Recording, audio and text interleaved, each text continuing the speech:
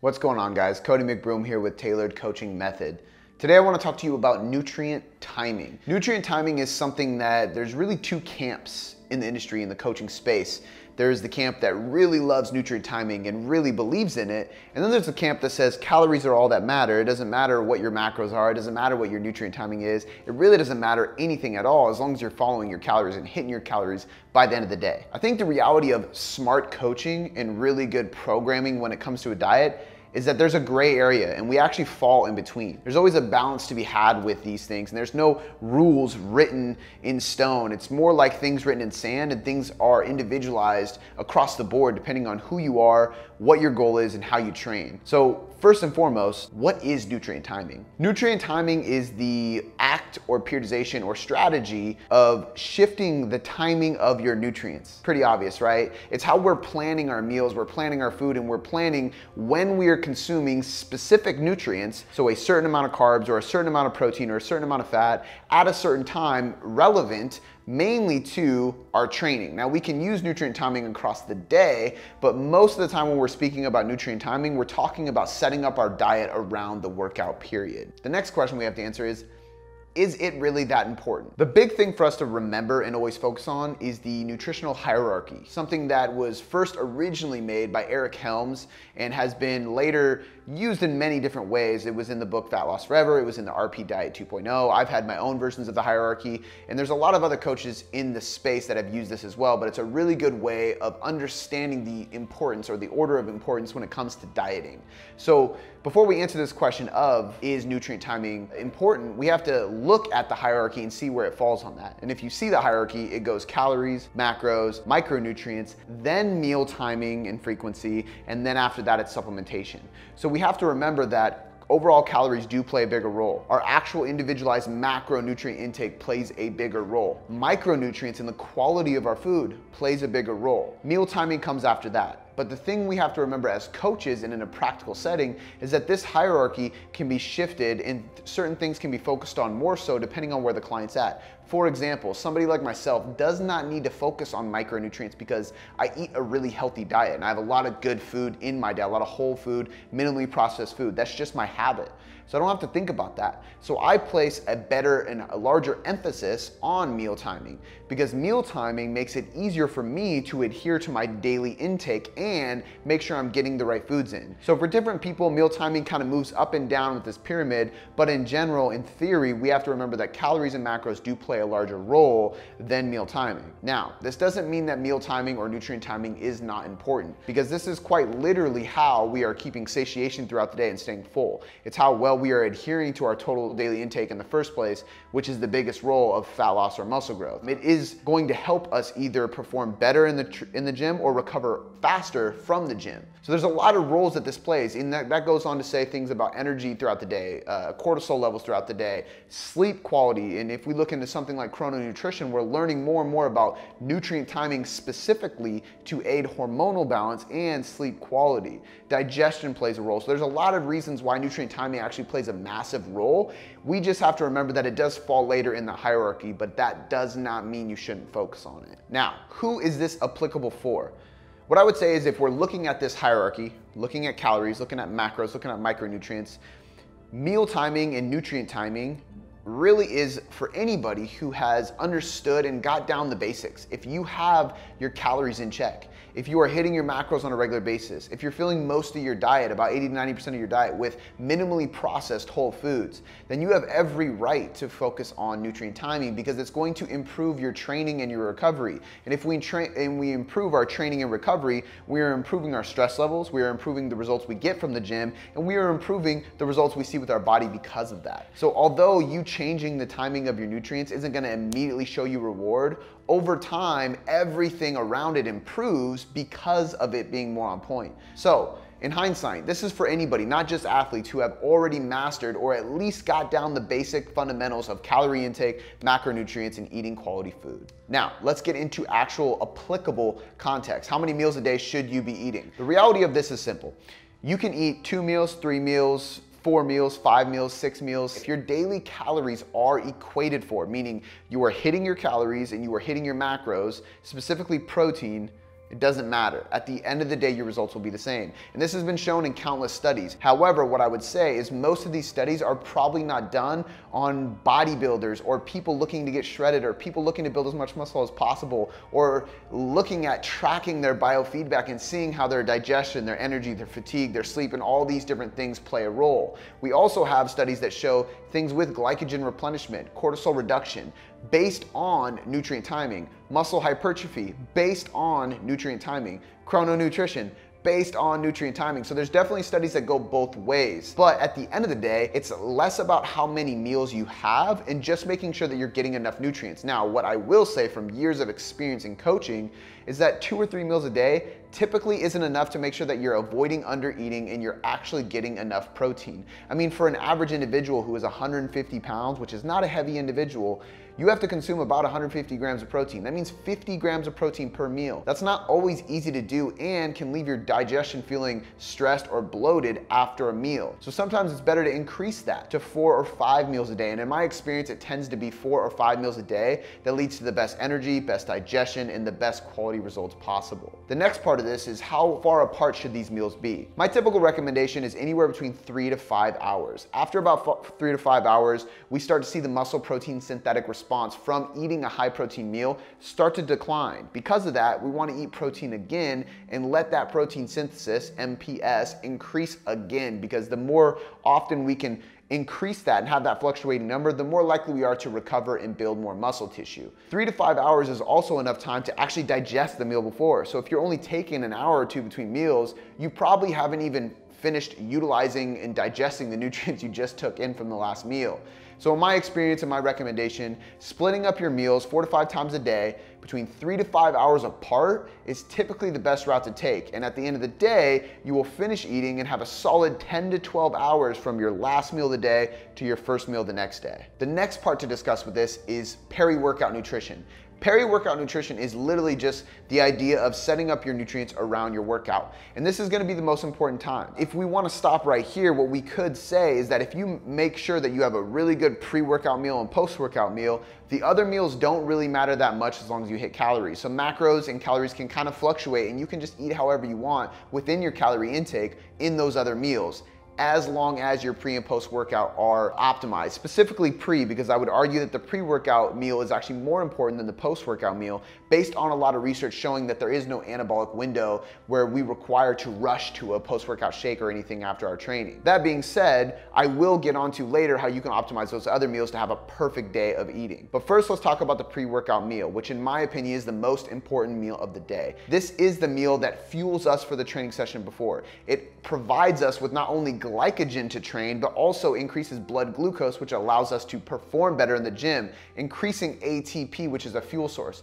increasing blood glucose and hydration and muscle fuel, literally, so we can actually have a better pump and perform better in the gym, and that leads to a better recovery rate because we have those nutrients in our body. Add to that, we need protein in this meal to make sure that our muscle protein synthesis and breakdown balance are on point. This is gonna lead to better muscle growth and better muscle recovery so that we're not beating ourselves into the ground. So how do we do this? The best way to do this is to first and foremost have about 25 to 40 grams of protein in that single setting. This is kind of a big range, but 25 grams is just barely above the minimum amount to really spike muscle protein synthesis, because that gives us enough leucine in a single dose, which is an amino acid that is a precursor and an anabolic signal for muscle growth. 40 grams or more is when we start pushing the lines of like, there's no real added benefit to consuming more than this. If you're a very large individual, you might be eating 45 or 50 grams. But in general, 20 to 40, specifically 25 to 45 is probably the best range to stick in. The more calories you have, the more protein you can take in a day, the larger that number can be. If you can, in a perfect world, I would suggest splitting these up into casein and whey protein sources. This is kind of splitting hairs, but there is some good research that shows that a casein protein will actually digest a little bit slower. This would be something like cottage cheese, Greek yogurt, or casein protein powder. This slower digestion is less insulinogenic and it delays muscle protein breakdown because it takes longer for those amino acids to get into the bloodstream. The problem with that is that it's not fast-acting protein, which we do need as well. But if you combine the casein with whey, the whey can act as the fast-acting protein source, which spikes muscle protein synthesis higher, but the casein will last longer and provide a delay of the muscle protein breakdown. So if we combine these two things, and what I actually like to do is I take Greek yogurt and Top-Notch Nutrition's whey protein, I put them together. Now I have a casein protein and a whey protein together to give me a good ratio of both 20 grams in each, and that provides the muscle protein synthetic response I need while limiting muscle protein breakdown. The next point we have to make is carbohydrates. With carbohydrates, you typically want to consume anywhere between 0.75 to 1.5 grams per kilogram. This is a big range, but I have individuals who are consuming 500 grams of carbs a day. Sometimes you have to eat about 1.5 grams per kg, per kilogram of body weight in that meal in carbs. But for a lot of people, 0.75 to 1 gram per kilogram is totally fine. For me personally, I'm about 78 kilograms in weight, which means I need at least 65 to 70 grams of carbs in that first meal. I typically eat about 100 grams before I work out about 3 hours prior. The next part of this is actually splitting these nutrients up between starch and fructose. So glucose and fructose. If we eat a starch is primarily glucose, and this is gonna be a great source of muscle glycogen because that's the best nutrient to store in the muscle cell as glycogen to fuel our performance. This is gonna come in the form of oats, rice, potatoes, things that are starchy carbs in nature. Fructose, on the other side, which is fruit, is going to be predominantly for the liver, but also gonna have a little bit of an effect on blood glucose levels. But the cool thing here is that our body has multiple glucose transporters, and what that means is that we have different systems essentially to digest and absorb these nutrients. So if we combine starch and fructose, so glucose and fructose, starch and fruit, we can actually utilize multiple glucose transporters and get more carbohydrates into the cell faster and more efficiently to train harder, be better prepared for our training and recover faster, and utilize more carbs in a small setting. And there's a lot of studies that actually show combining different sources of carbohydrates will speed up the rate of digestion and absorption of carbohydrates. So instead of just having oats, have oats and blueberries. Instead of just having rice, have an apple or banana on the side. The point being is that you have a total of 0.75 to 1.5 grams per kilogram of carbohydrates, and about 80 to 90% of those carbohydrates are from a starch, from glucose. The other 10 to 20% is from a fruit, fructose, and this combination is going to better fuel you for your training. The last thing we have to talk about is fats. How much fat should you have in the pre-workout meal? I typically like to keep this pretty low. We're gonna have anywhere between 5 to 15 grams on average. There's some people who can handle more, some people can handle less, and the further away from your training you are, the less you should have. But the point being is you don't wanna completely eliminate fats because fats slow the digestion down a little bit and avoid getting hyperglycemic, where we have too many carbs with no fat and such a fast digestion rate that we kind of just bonk. So to avoid that, having good protein helps, but also having a little bit of fat, usually like I said, at least 5 grams, but upwards of 15 grams, gives you enough to slow that digestion down, keep you satiated, avoid that hyperglycemic response, and it's not so much that you feel really bogged down or like you're digesting a lot of calories during your training session, which is really, really important. So at the end of the day, we have anywhere between 25 to 45 grams of protein pre-workout, ideally a combination of casein and whey. We have about 0.75 to 1.5 grams per kilogram of carbohydrates with a combination of 80 to 90% glucose or starch, 10 to 20% fructose or fruit. And then last but not least, we have about 5 to 15 grams of fat, which is just enough to slow the digestion down, but not enough to cause any digestive issues. Next, we have post-workout. The reality of post-workout is it's actually not as important as most people believe. And over the years, we used to think it was super, super important. In fact, it was the most important meal of the day. You had to sprint out to your car and drink a protein shake before you lost your gains because there was this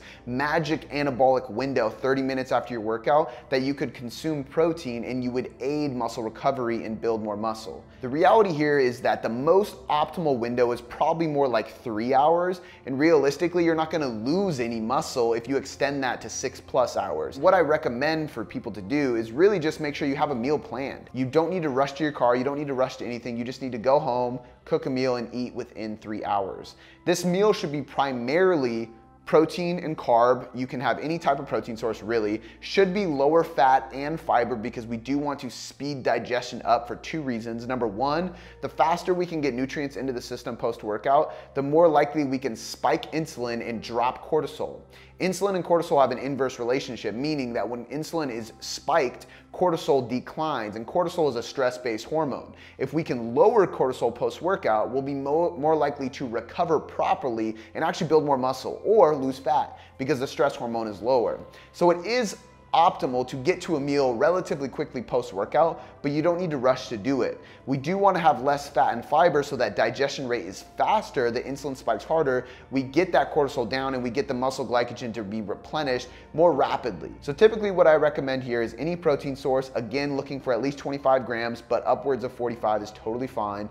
About the same amount of carbs that you had pre-workout, or more if you have room in your caloric intake. You can also have a combination of fruit and starch if you want, but at least having that starch, and I would recommend some kind of salt, because that salt's gonna help with the replenishment, electrolytes, and even your thyroid health along the way. All right, the last thing to consider is just the other meals in the day. Like I said before, if you get your pre-workout mastered, your post-workout is pretty optimal. The rest of the meals don't matter too much as long as you're hitting your nutrients. But what I typically recommend that people do is take the rest of their calories and macros and just split them up evenly across the day. So if you still have 60 grams of protein left and you want to eat 3 more meals, each of those meals should have 20 grams. If you only have 2 other meals in the day, those meals would each have 30 grams of protein. If you have 60 carbs, same exact thing. You could split that into 3 20-gram carb servings or 2 30-gram carb servings. And the same applies with fat. So if we sit here and we map out our pre-workout meal to be optimal for performance, we get a good post-workout meal that gives us protein and starch with low fat and fiber, and then we just set it up so the rest of our nutrients are split up evenly across those other meals.